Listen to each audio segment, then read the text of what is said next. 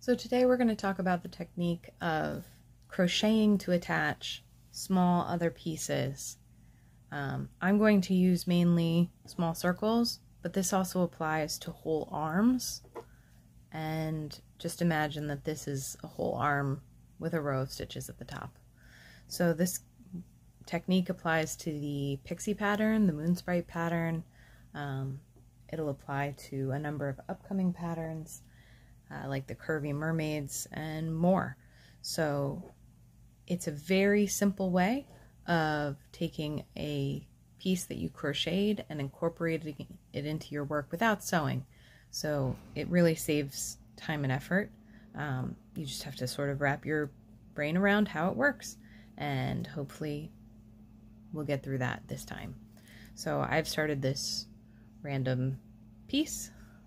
I'm going to make a couple of single crochets, and then I'm going to attach this larger circle.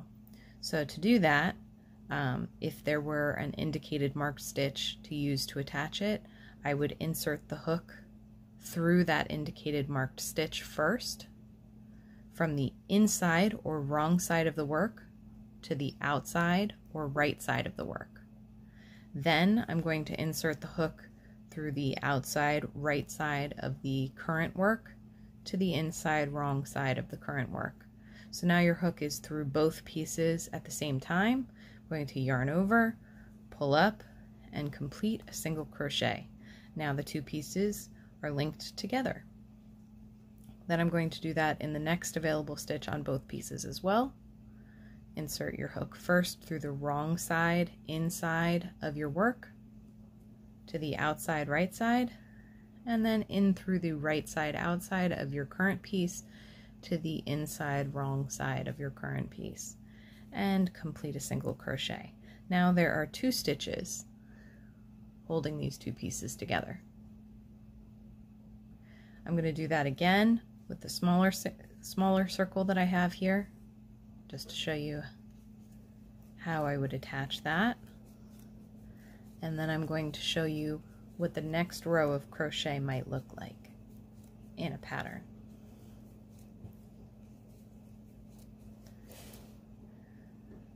So again, if it says it could be any stitch, then what I usually like to insert my hook into in any stitch is the first stitch of the row that you just completed.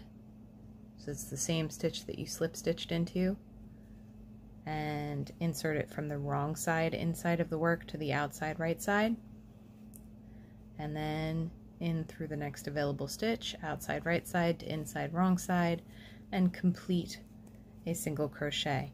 And you can do that again in the next stitch, but what you always have to be aware of is you do not want to stitch into the slip stitch chain one join space. So you need to make sure that your next stitch on the small piece you insert into a real stitch and not the slip stitch chain one join space.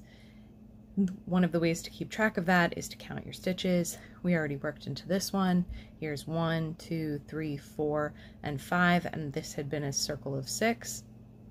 So this is the 6th stitch, and this is lying to you. That's the slip stitch chain one join space. We want to skip that. So we insert from the wrong side inside to the right side outside, and then again into the next available stitch, and complete a single crochet. And then we finish up this row.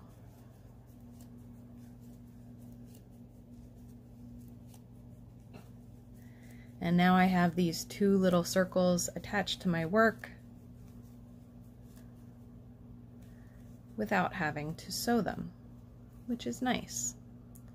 So in the following row, what I'll be doing is, unless otherwise instructed to do so, I will be ignoring the joining stitches that we used to connect. So these two stitches that we used to connect to this little circle, I'll be ignoring those. And instead, I will be working around the outside edge of this circle. That is now part of my current row. Same for this little circle. I will be ignoring the two single crochets we used to attach this tiny circle to the larger work, and I will be working around the outside edge of this tiny circle in all available stitches. So on this one I have 4 available stitches, and on this one I should have 1, 2, 3, 4, 5, 6, 7,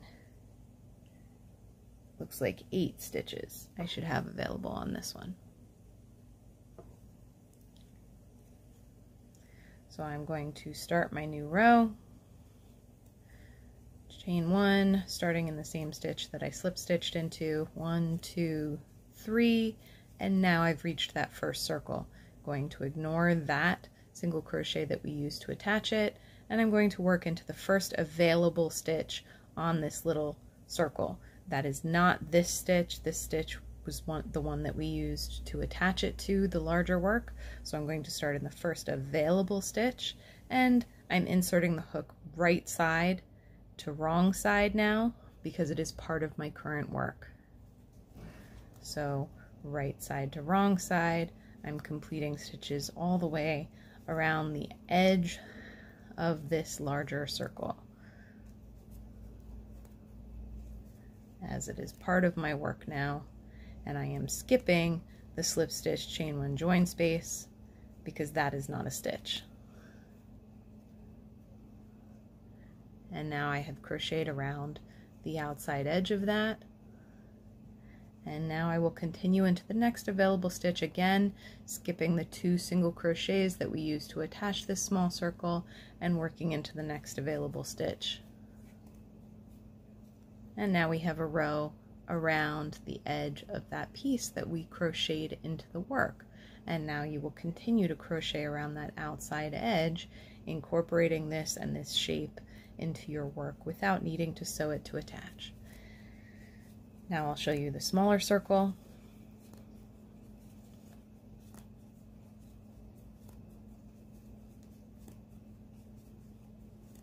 So again, I'm going to skip this and this stitch because that's what we used to attach this little circle. I'm going to be working from the right side to the wrong side, so I'm going to insert my hook into the first available stitch on the small circle piece from the outside right side to the inside wrong side, yarn over, complete a single crochet, and work around all 4 available stitches to do that. Now sometimes I write in to make a decrease into this last available stitch. So you would start a decrease here, and then you will insert your hook into the next available stitch and complete a decrease like that. And that spans the last available stitch on this small piece to the first available stitch on the larger work. And you can do that. Sometimes I ask that you complete a decrease into the same stitch you used to attach the small piece you're working into. In that case, you would work into this last of the 2 stitches you used to attach this small circle. So I would work into that to complete a decrease and then keep going. It all depends on how I need that shape to look. And so now we have this really funky looking alien shape for no reason other than to share with you this concept of attaching small circles to your work without needing to weave in all these pesky ends or sew them to attach. I hope that helped.